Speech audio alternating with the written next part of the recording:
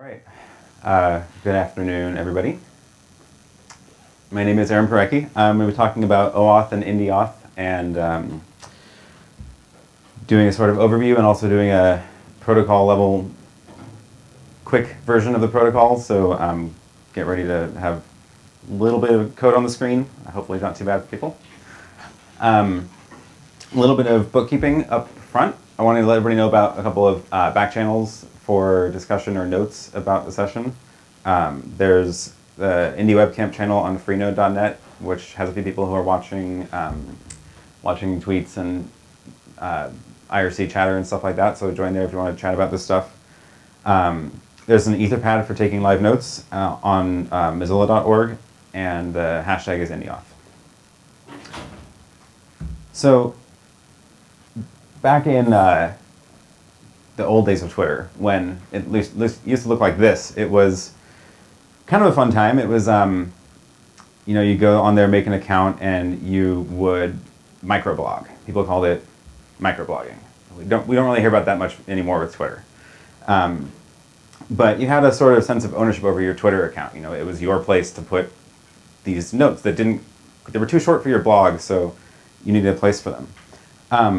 And the really interesting thing that happened with Twitter was that this app ecosystem formed. And because they had an API from the very beginning, it was possible to write apps that would both let you write tweets and also read them. And what ended up happening was we just saw this huge explosion of Twitter apps that were able to create and consume content from the network. This is just the first like 10, the rest of them fell off the screen. And even the Twitter web interface was, you know, encouraging this by, if you look at on the timestamp line, it even tells you which app was used to post that note. So as you're reading Twitter, you could see someone posting from an app you never heard of and click on the link, and it was like, oh cool, they're using that app, I should go try that. And it led to this really nice ecosystem of all these different apps that were out there. Some of the apps were things like would pull in your Twitter history and give you a nice little visualization of how you use Twitter. This one was showing like day of the week, hour of the day breakdowns of how much you tweeted.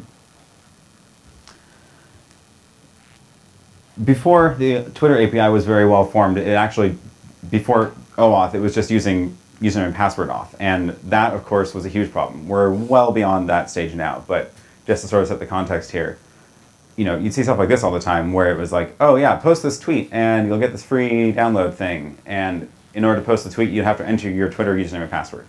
And nobody does that today anymore with Twitter, because Twitter and Facebook have done a good job of pushing the experience of OAuth. But this was a problem. And the solution was, okay, we need a way to let people post to their Twitter accounts without asking for their passwords. And yeah, otherwise you end up giving your username and password to random apps, which might be storing it, probably in plain text because they're going to have to use it in plain text to authenticate with Twitter. Of course, the problem with that is once you give out your password, then the app can do anything that you can do with your account, including like changing your password. And there was no way to revoke access to apps other than changing your password, which would invalidate the previous one. And this happens all the time. Services get broken into and the password database is sucked down, and then all of a sudden your password's out there. So thankfully this was pretty obvious that it was a problem, and a lot of companies jumped on board and said, okay, we're going to solve this. It's going to be OAuth. We're going to standardize the way we do this. And that went through a number of iterations. OAuth 1 is the first official agreeing upon version of how this works, and that's the one that Twitter implemented. They've still implemented that one. Flickr also implemented OAuth 1, and there's been a lot of revisions to it since then, and most of the providers now are implementing OAuth 2. And there's an important difference between the two, which I'll get into in a little bit. So now here we are in 2014, and we know what Twitter looks like, we know what OAuth looks like, we know what Facebook looks like. People still blog, and more people are trying to use their own websites for things that aren't quite full-on blogging, more like posting to Twitter. So I'll show you a bunch of examples. This is my website. I post short tweet-sized notes, and I post photos that I would post on Instagram, or I do post on Instagram as well. And I even get comments and likes showing up on my site. So it's an experience that's very similar to what we see in Twitter. There's a whole bunch of people doing this now. This is Ben Word. His site, word.io, is powered by software called Known. Known is a social network app for your own website. And again, he's got comments and likes. There's Brett, who's doing this with Jekyll, just a static site generator. There's some Python implementations. There's Taproot, which is another PHP implementation. But the point is that people really like having this experience of posting short content, but we should be able to do that on our own websites rather than having to use Twitter. And the way that most people are doing this right now is very much like the way this worked posting to a blog, where your posting interface is integrated into your own website. So let's say I'm making my own website, and it's a simple PHP site, and I make a little username, password, login screen, and then the first thing I do is I make a form that says, all right, I'm going to post a note. We see this in WordPress. You log into your WordPress site, you have an interface for writing a post. This is what happens when I'm logged into my site. I see a little thing up at the top that looks like the old Twitter prompt. I kind of liked having it inline there. But I had to make that interface. This is the alternate interface I use to write content, which helps me with a little bit more of the formatting and make the shortened Twitter version that gets syndicated out to Twitter. Here's Ben's interface, Known, where again it's part of his website where he can post right from there. And here's Red Wind. Again, you can kind of see they're all very similar, right? They all have like the text box to type into. They might have some metadata like location, a list for tags. They all have a publish button. And the point is, we're limited by this right now because every time I want to post something new, like a photo, then I'm going to have to go build an interface into my own website. And that gets boring really fast. I don't really like making interfaces, honestly. I'm not really a front-end web developer. I'm a back-end web developer. And I don't want to have to make an interface for everything I want to post on my site. So why not post to my site from other apps? We saw this worked really well with Twitter. Why can't it work with our own websites? So this is a sample app that I made to sort of proof of concept this. When you go to the site here, it asks you to sign in, and it asks you to sign in with your domain name. The idea being that you don't need a separate account with this app. There's no reason for it to have a database of users and keep a password. Just sign in with your domain name. When you sign in, it's going to go through a little checklist, and this is mostly just for debugging purposes so that as people are implementing this on their sites, they can get a nice little to-do list instead of just weird error messages. Once you're signed in, you get a pretty simple, straightforward form. Place for entering the note, tags. It actually does browser location, so it'll include the location of where you are in the post. And when you hit the post button, it goes and talks to your website, creates a post, and there you are. No account needed.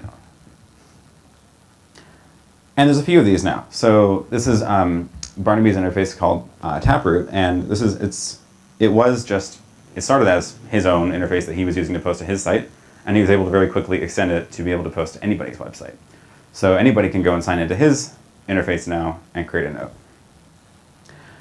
Where it starts to get really interesting is when you're talking about things that aren't just plain text, because plain text is not that hard to make an interface for. Although you would be surprised, because every time you want to like shorten the text to syndicate to Twitter to fit in 140 characters, there are hoops you have to go through to make it work well so that it looks good. So this is an example I made, which every time I post a photo to Instagram, this app will actually go and post the photo to my website as well. So it's basically like cloning my photos over to my site so I can keep them on my own website. But I made this as a demonstration of not just text. So it's actually going to go and send a photo object in the post request to your site. And why does it just have to be a website? Why can't it also maybe be a browser extension? So if you're on somebody else's site and you see a thing you want to reply to, you can just click your browser button and write a message right there. This is actually a screenshot from Known. So that's where I would like to get to. So how does this end up working? First, I'm going to set down a couple of constraints that we're working within, just to sort of set the stage here. I want to reinvent as little as possible, so use as much existing work as possible. We have seen that HTTPS is easier than people figuring out cryptography. And where this came from is OAuth 1 relied on the crypto in the protocol. So you would sign requests and you would have shared secrets that you would use to be able to verify requests. And it works great, and you can transmit over a HTTP connection with no encryption because everything's all signed. But the problem is that it just annoys the crap out of people building stuff on both ends of the spectrum. It's hard enough to deal with as a consumer of this, but a lot harder to deal with as building an API to support this. And there was a lot of discussion about this in the whole OAuth working group, and OAuth 2.0 decided to just rely on HTTPS and dropped the crypto out of the core protocol. Basically just let HTTPS, the transport layer, let that do the encryption. That's what it's there for. So another constraint, HTML and form-encoded requests and responses. So I'm sure everybody here uses XML APIs all the time, right? No, but you did 10 years ago. So right now everybody uses JSON APIs. Will we keep using JSON APIs in 10 years? I don't know, but HTML is going to be there. It's not going away. Another very useful constraint is that users are represented by URLs, and so are apps. And I'll get into why this is important when we start going through the flows. Of course, you might be saying, what about native apps? Well, in order for this to work with native apps, they need some sort of public URL that is at least an about page. So, put this all together, and you have IndieAuth, which is essentially OAuth 2.0 plus a web identity layer. So most of this is based on OAuth 2, and where OAuth 2 leaves things that are sort of dangling, which is the core spec leaves a lot of a lot of holes where you have to go and fill things in with your own, make your own decisions. Anytime those have come up, I've added basically this idea of web identity where things are URLs, and that is IndieAuth. So I'm going to go through an example of signing in to a website, which is essentially just IndieAuth for identification only. So if you go to the Indie Webcamp wiki, this is basically how this works. You go to the wiki and you sign in, you identify yourself by your URL. So in OAuth terminology, you have the app is identified by a client ID and a redirect URI. So the client ID is typically you like go to Twitter, you make your Twitter app, it gives you some random string for your client ID. So one of the constraints that I lay down is apps are URLs. So now you don't need to register them with anything because they're already registered by being on the internet. And the other key advantage this gives us is one of the security considerations is, of course, register redirect URIs so that you can't have, this was actually an attack that was demonstrated a couple months ago. What was it called? Covert redirect. You can search for that and find all sorts of press articles about how OAuth is super broken, right after Heartbleed. But in reality, what that was just some services didn't require you to register redirect URIs, so you could just sort of attack people by redirecting them to other places. So registering redirect URIs, but instead of like going into some Twitter developer console or Facebook developer console and putting in your list, you just put them on the web page and register them there. So the user, this is the identity layer added to OAuth 2 by IndieAuth. And then I've chosen to use this IndieAuth.com authorization server. And that's a decision that the user makes by delegating to that from their website. So here's my website. If you look at the source code, you will somewhere in there see a link tag with rel equals authorization endpoint and a link to IndieAuth.com. So basically,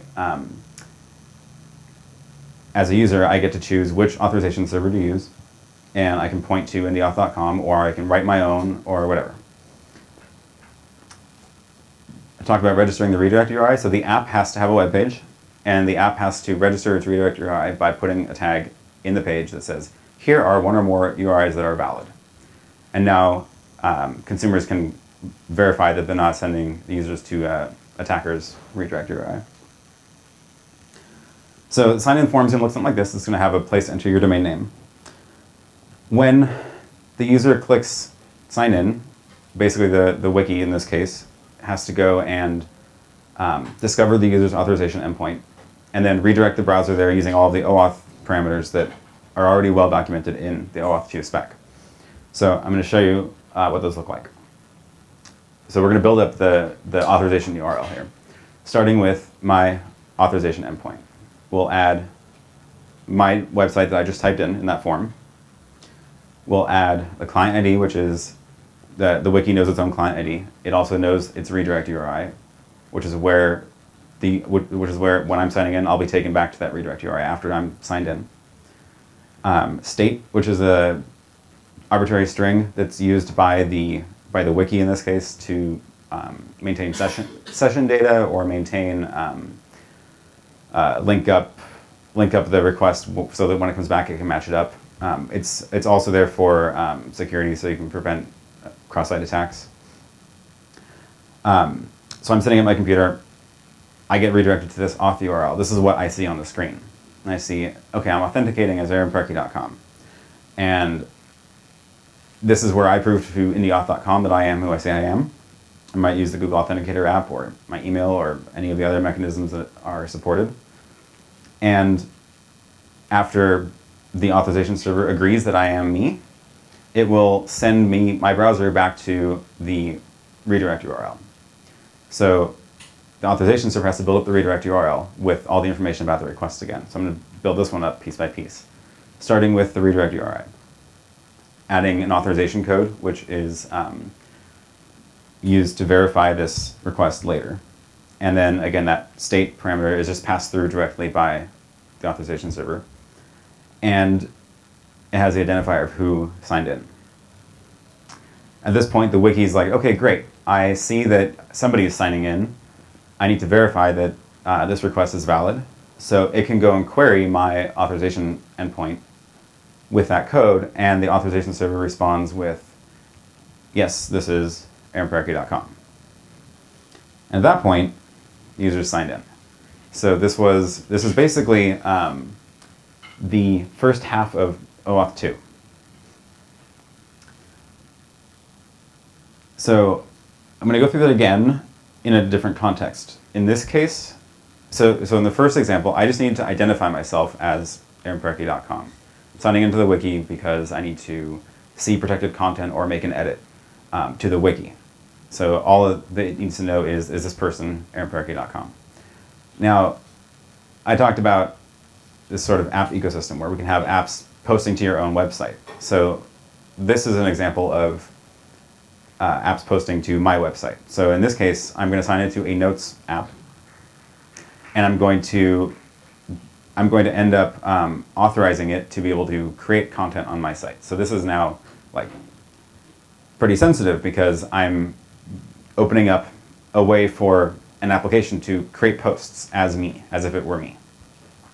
So this is IndieAuth for authorization. So I'll use this Quill example. This is a third-party app, not made by me, hypothetically. It needs to be able to get authorization from my website to be able to create content on my site. The end result is that it's going to be making a post request to my site, and my site's going to say, okay, cool, I'm going to publish this note. I might syndicate it to Twitter. I might tell a bunch of people about it, whatever. Like it's as if I had written it. So we have a client ID and redirect URI again, and they're going to be different in this case, a different app. And this quill.p3k.io, you can actually go there and do this if you want to try it out. You'll probably get stuck pretty quick because you don't have the tag set up, but at least I'll tell you what to add. There's going to be the user again, me, and Now, instead of just delegating to an authorization endpoint, I now need to be able to issue access tokens, and I need an endpoint that the app can use to create posts. So adding here the token endpoint and the micropub endpoint. So if you notice, the domains of these endpoints are all different. And I did that in order to point out that you can implement all or none of these yourself, and it will work. All of these could be on aaronparecki.com if I wanted to go and build them all myself, and I honestly don't. I would rather build it once and have it work for a bunch of different sites. So in order to declare these endpoints that are part of my site, I, again, edit my source code on aaronparecki.com. I add in these two new link tags, one to point to a token endpoint and one to point to the micropub endpoint. The Quill app has to register its redirect URL on its web page, so it adds a tag there. And now, when I hit the sign-in form, I'm going to type in aaronparecki.com. This app is going to look for those three tags and then attempt to get authorization from me. So first thing it's going to do is it's going to find that IndieAuth.com/auth is my authorization server, and it's going to build up this authorization URL. So it'll put my URL, it'll put its client ID, its redirect URI, it'll have a state parameter. And a new thing here is scope. Now this is part of the OAuth spec. This is what sort of scope is this request valid for? And it wasn't in the first one because we just needed to worry about identification. But in this context, the app is requesting to be able to post to my site, so it's going to ask for the post scope. Now when I'm looking at my computer and I see the authorization request, it's going to look a little bit different. Instead of say it's requesting to sign in, it's saying allow Quill access to aaronparecki.com, and it's requesting the post scope. So if I think this request checks out and it's what I expected to see, I'll go ahead and sign in, at which point it's going to generate an authorization code, which is exactly the same as before. And it's going to send me back to Quill with that authorization code. So apologies if this is a little bit too down in the depths, but at this point, Quill has this authorization code. Rather than just using it to check who I am, it now needs to actually get an access token for my site. So it's going to go and say, hey, aaronparecki.com, where can I get access tokens? And I said, oh, you can go here to get them. So it's going to post the authorization code and all the information about the request to my token endpoint. And the key here is that code with all the X's. That's the code that it was just issued in the previous step. If my token endpoint agrees, it will go ahead and issue an access token. So previously the request just had a response of me as aaronparecki.com. But now the response has an access token and scope. The assumption is that when Quill goes and makes this request to get this access token, it can store that and then use that access token against my website to create posts. And then the user signed in, and I've issued an access token to the app. Now, so this is all basically just straight up OAuth 2. Really the only thing that's different that is added on is the idea that there's this me parameter being passed around of who the user is, as well as the endpoints are all being discovered over HTTP and HTML, rather than being registered with a developer site. And interesting point here, I put the authorization server and the token endpoint on different domains to make this point. When the token endpoint is about to issue an access token, it needs to go and verify that code. But that code may be issued by something that's not it. So it has to have a way to verify that authorization code. So basically the token endpoint can go and query the authorization server saying, hey, is this a valid code? And if so, grant the access token. Now in most OAuth 2 implementations that you'll see, they're the same server. And they can do this sort of behind the scenes in the data, because they share a database or something like that, and they have a common backend. But in this case, I want to be able to have these two things be completely separate, so they have to be able to verify it over HTTP. If you actually want to go and try this, you can use the quill.b3k.io site to test, and it'll walk you through setting up the tags and setting up each step. And the neat thing is that because of this separation of authorization server token endpoint and micropub endpoint, you can actually jump straight to building the micropub endpoint in your website and just use the two services that I've set up temporarily until you want to build your own token endpoint. So I set up the token endpoint because it's easier to not build it, especially if you're just starting out and you're confused about what the heck is going on. There's lots of docs on the token endpoint at that URL, indiewebcamp.com/token endpoint. Okay, so we went through the authorization process in two different flows. At the end of the authorization process, the Quill app was granted an access token from my website. It's got this big long string, and it's ready to go and use it. It's going to say, okay, I'm going to go make a post on aaronparecki.com. So now imagine this is aaronparecki.com, or it's your own website, and let's say it's a simple PHP site, and you just have files on disk that are the posts, and you want to be able to have an API endpoint that will create a file that is a post.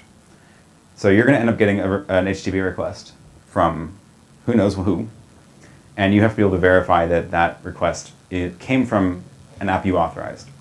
So you're going to get an access token. You need to be able to verify them. So again, we have this HTTP verification where your website can say, okay, here's this token. Is this valid? You can go and check your token endpoint, ask your token endpoint, hey, is this token valid? And it'll say yes or no. So actually creating the post. So that was authorization. Now let's dive into your own website. Probably, I hope at least half of you guys have your own website. And chances are you all have a different language and server-side environment from each other. And you probably don't all agree on a lot of decisions about this, how this should work. And that's great. That's fine. So this is supposed to be the bare minimum that you have to have in common in order for this stuff to work. So micropub is a vocabulary for creating and editing posts on your site. It's based on microformats 2, which is a markup for expressing objects in HTML. Authentication for micropub is handled by OAuth 2 bearer tokens. Now, most of the time you're going to end up obtaining these tokens from an IndieAuth authorization, but you don't even have to do that. If you want to make your own username and password login box on your website and issue yourself access tokens that way, you can. They're totally separate issues. Micropub also uses form-encoded requests, the advantage being that you can make an HTML form that posts directly to your micropub endpoint. Go imagine that. Like, you don't even need to write any code for that. Typically, your micropub endpoint is going to live within your website or CMS, yeah, it knows how to create posts on your site, but if you have a static site, obviously you can't run any code on your static site. So how can you support it? Well, again, that's why this micropub endpoint is delegated to from your homepage, because if you have a static site, it can't be its own micropub endpoint. So you can go and say, hey, thing over here, you know how to commit into my Git repository and push, so you're my micropub endpoint. And Brett has made an example of that on, I hope I got that right, is that ugetpub.herokuapp.com? Temporary, yeah. It's temporarily running there. It'll hopefully launch somewhere, but basically that's a micropub endpoint that knows how to commit into a Git repo and push up to a static site to trigger the generation. So shooting for, again, bare minimum here so that people who want a full Rails stack or want a simple PHP site or want a static site can all use this because of the way things are completely separate. So here's what a micropub request looks like. It's pretty simple. So my micropub endpoint that I pointed to is this. The request is going to come in with this access token in a header, and the payload is going to look like this. It's going to say h equals entry, which is the object entry, and then the content of the post will be in a parameter called content. This is basically hello world of micropub. It's the smallest, most simple thing you can do. If you send this request to my endpoint with a valid access token, it will create a new note dated today, or right now, that says hello world, and it'll show up on my site. After my endpoint creates that post, it's going to respond with 201 created and a location header indicating the URL that it just created. The neat trick about that here is, again, let's assume simplest possible example. You have you're staring at an HTML form and you have a field called content and a hidden field called H, and you have a submit button. If you submit it, well, your browser is going to send a post request. And what happens with the response? Well, if it has a location header, your browser is going to get taken to that URL. So what's the end user experience here? You submit the form, you see the post. It's pretty straightforward, and it requires very little additional work on your part because this stuff that's all built into browsers already in HTTP. Maybe you also return short links for posts. You can return extended info by adding HTTP headers. But what if you want to create other types of content? Text notes are interesting. Obviously, Twitter showed us that they are very powerful, but Instagram's pretty cool too. I like posting photos.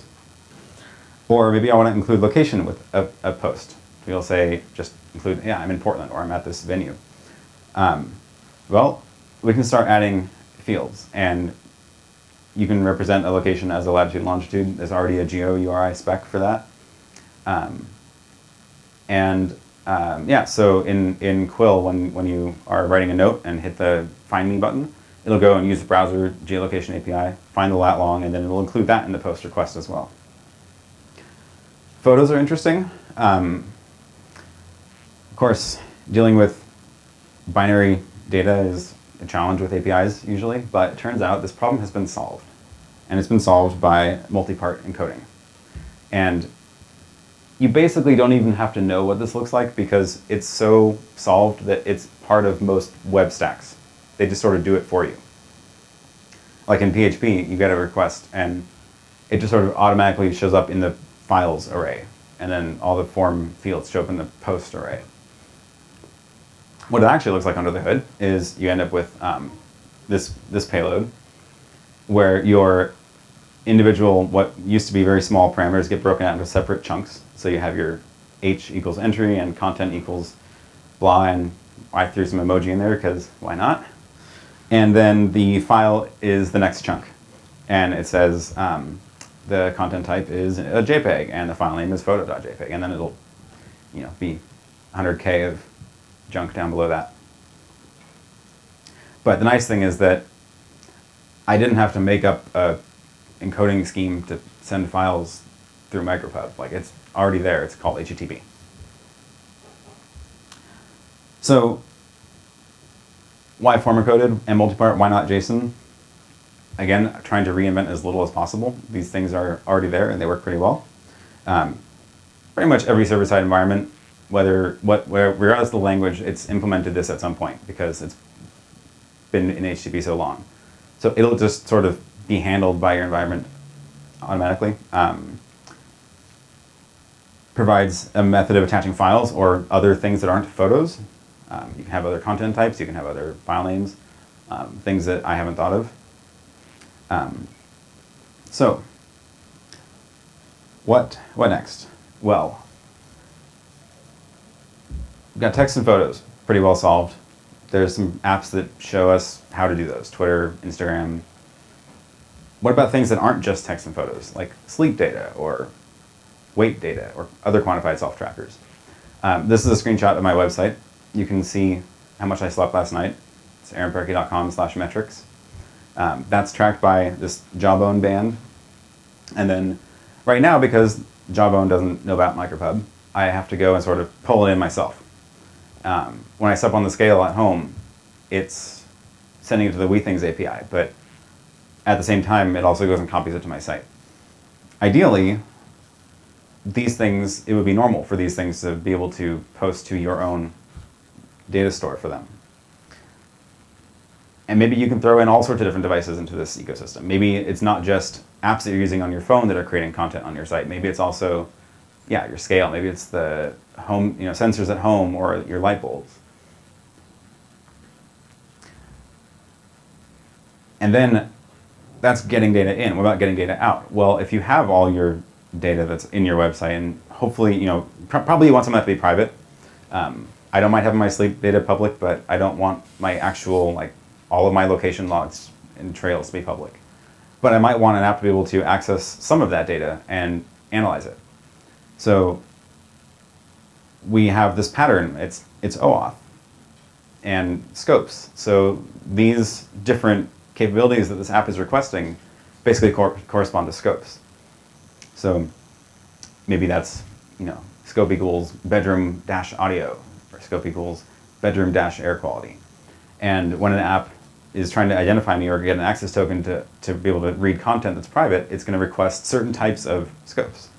If you want to see a really good list of, very thorough list of scopes, go to the Facebook API documentation. They have probably the most extensive list of scopes possible. It gets pretty granular. They do things like, I want to be able to see my friends' birthdays or my friends of friends' birthdays, or relationship status is different from birthday access, and they've done that because people don't want to just give all apps blanket access to their Facebook account. So let's extend that out of the internet into the real world. So that's, I'm happy to go. I think I have a couple more minutes, so I'm happy to answer questions about this stuff. But I do want to also give you a quick list of other ways you can hear and learn about this thing. So IndieWebCamp.com/events is the events calendar for IndieWebCamp, and there's something going on all the time. This week, Amber's giving a talk tomorrow morning as a sort of intro to the IndieWeb. We're having a breakfast before IndieWebCamp on Thursday morning. That'll be over at Tilt, and this will be up on the website shortly too. And then IndieWebCamp pre-parties on Friday for happy hour downtown at Pints. And then IndieWebCamp Portland is the main event this weekend, Saturday, Sunday. And we're actually doing it jointly with New York and Berlin at the same time, synchronized. So it'll be kind of fun. We'll have video links between all the different sites and try to synchronize the schedule as much as possible. Yeah, so a few more links. IndieAuth.com if you want to read some of the docs, and the IndieWebCamp wiki is a great resource for this. So thanks, everybody.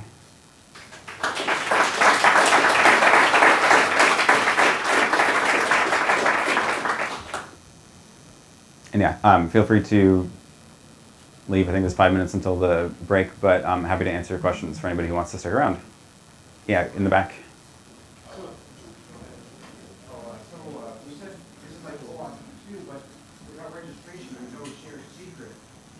Right. So sure. So the question was this. I said this is like OAuth 2, but without registration, you can't have a shared secret. Yeah. So that's true. So turns out in OAuth 2, you also can't have a shared secret on mobile apps because you can't really bake in a secret key and have it actually be secret because people can decompile apps. There was a really good example of this just last week, I think, where someone decompiled the top 20 apps in the App Store, and you can go and find the LinkedIn secret and the LinkedIn app secret and all these official apps. And so because of that, you have to have a way to do this without a shared secret. Because even when you can register it, you can't use it in mobile apps. The way that this is, it sort of gets around that is by registering redirect URIs. So if you say my app is quill.p3k.io, that website points to one or more redirect URIs, so that as a consumer, you can query that, find the list of accepted valid ones, and you would never redirect anywhere except there. And that way, you can be certain that you're not sending people to an attacker's site. So that's how it gets around that.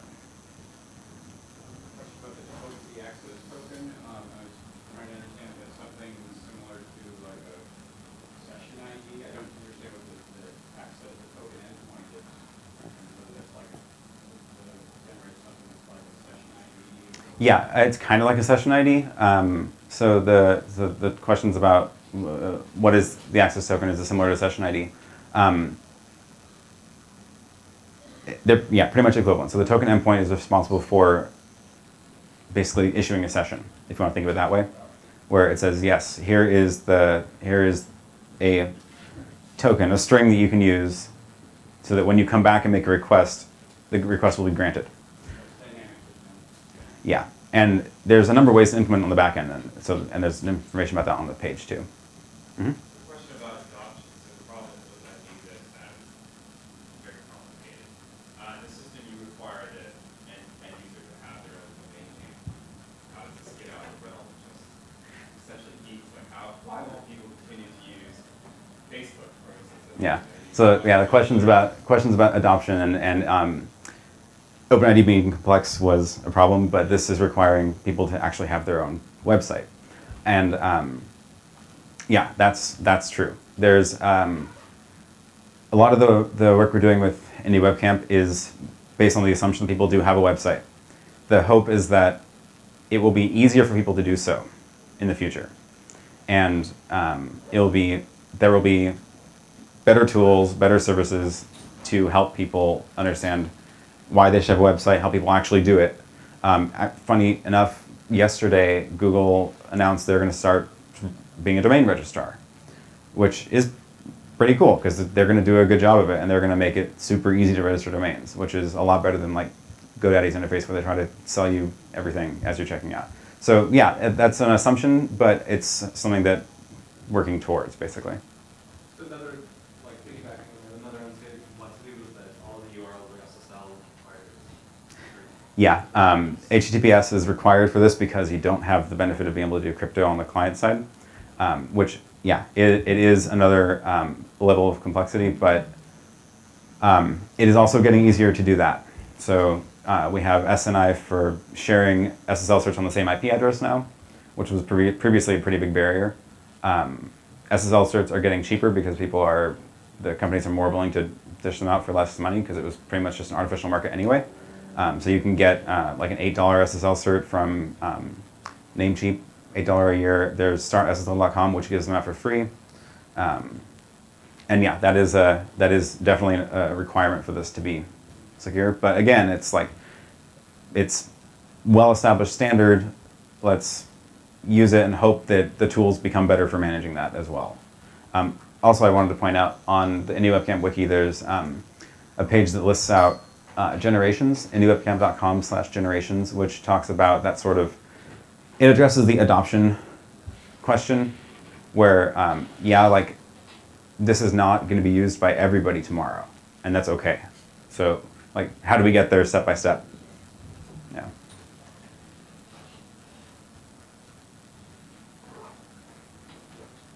Well, great. Thanks a bunch.